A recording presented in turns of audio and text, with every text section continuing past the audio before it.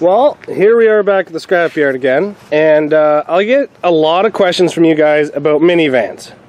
And honestly, I've never ran a minivan, but I've seen a lot of minivans run, and I get a lot of questions asking me about Uplanders and Montanas and stuff like that. This right here is a 2000 and by the wheels I'm going to say 2006, 2007 Pontiac Montana van. And this one right here, I've already checked the rear bumper. I'm going to say this is around a 05, 04 Caravan. Now, there is some pluses to this and a lot of minuses. And honestly, everybody knows how Caravans do. So, let's start with the Montana. First off, in the Montana, it's set up like a W body. You got the motor mounts way up high. You have upper rad support that's quite thick. You have a lot of good things going for this thing in the front. Excuse me. But here's the issue. These 3.9s, head gaskets go in them a lot. I know that for a fact. Another issue is the motor starts moving around. In the W body, these are steel. They all start changing to aluminum. Electrical all goes around the front, but that's easy to move. You guys take the time, you can move it. Changing struts in these is horrible. They're way underneath the wiper cowl. But let's get to the biggest downfall on these, the spindles. The spindles on these are aluminum, and honestly, I would not even build a vehicle with aluminum spindles. I have steel spindles at home I can swap into this. All I got to do is work with the bearings. So I really wouldn't put a lot of effort in these unless you're willing to change those front spindles. Next downside. 06 or 05, I forget the year it changes, I think it's 06, they go to 6-bolt, and it's pretty hard to find rims for these. If you change to an older spindle, you can probably get away with doing it that way, but 6-bolt rims, that is this bolt pattern, is pretty hard to come by. I think it's the same as Dakota, but we're not 100% sure off the top of my head. Other than that, front frame's pretty good. Back bumper on this is junk. I ran one in the past. It's 100% junk, but oh, look at that one. Corey and Trevor's been here. That's a Trailer Park Boys reference. The rear trailing arms, as you take a look, you have a trailing arm, and you have springs, and you have a panhard bar to keep it centered. Now, this is a good setup. It's not a whole lot of moving parts, but the Caravan has a better setup than this. The other thing that I found with this is you blow out this rear door, and the whole van kind of twists really weird. And it gets pretty scary when it folds pretty much in half. The other issue is inside these rear wheel wells, they rot out quite bad. Very bad, to be honest. So if you're going to run one of these, make sure you attach this door very well because it kind of blows out. There's no real good hinges on it. It blows out and then the van kind of bends in the middle. And check for rot. These things here rot really bad over top of the rear wheels.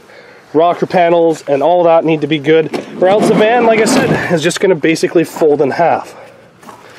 I would run one of these if it was very low rot and I did a steel spindle swap and probably just took the rear bumper off and threw it in the trash. I probably would run one of these. Now let's go to the Caravan. We'll start in the front. Caravan actually has a half decent bumper in the front, but the rad support is not nearly as thick as the Uplanders. The other issue with these is these aluminum motor mounts down here. They seem to snap, but a lot of people are building their own front motor mounts. Nobody really uses the front of a Caravan anyway. They got an aluminum mount there, but honestly I've never seen those break either that much. Struts are a little bit easier to change inside this, but still not the easiest. Easier than the Uplander, I can give you that. Now, let's take a look at the front end. These are steel spindles. Now, they're pretty tough. I've pounded and pounded and pounded on these in the past because I've taken mini cars into van heats, and they're pretty tough spindles. Even the tie rods are pretty beefy. The downside though, unlike the Uplander, the frame comes and then bends up around the transmission and then down, so it's not a straight frame. So having a frame that's got a bend kind of makes it want to give a spot for where to bend and weak. If you're able to put a plate, that opens this thing up to a completely different story though. Now, these vans hold together really well. These doors do not blow out on them. They actually hold their position very, very well. Even the floor I think is stronger in these than the Montanas. I would not take a Montana full track against one of these, because I know that this would win. And here's one of the main reasons that I would choose a caravan over a Montana van. In the back of these, up until 2007, I believe is the last year, you have a monoleaf. That's right, this thing has a leaf spring. So these leaf springs, monoleaf we're going to call it, add a lot of strength to the back of these vans, and it basically means that you will never really drop in the back end. Usually what happens is they go here, right about there, and they actually get taller and taller and taller in the back, which means you start clearing bumpers and smashing everything into radiators and motors.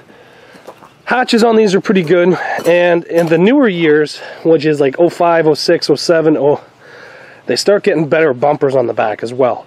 So if it comes right down to it, I would pick a caravan every day of the week over an Uplander or Montana. So like I said, I got a lot of questions about minivans. These things are getting really, really cheap these days. Like I'm picking them up for 200 bucks. I still won't run them.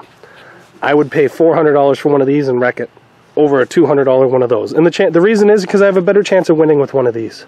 I think they're much stronger. I think that they are a better van to smash. And maybe this year here we can have a minivan class that I do go in, but I'm not sure. So thanks for watching, guys, and that's the difference I've seen between these two vans. So take care, and we'll see you back here tomorrow.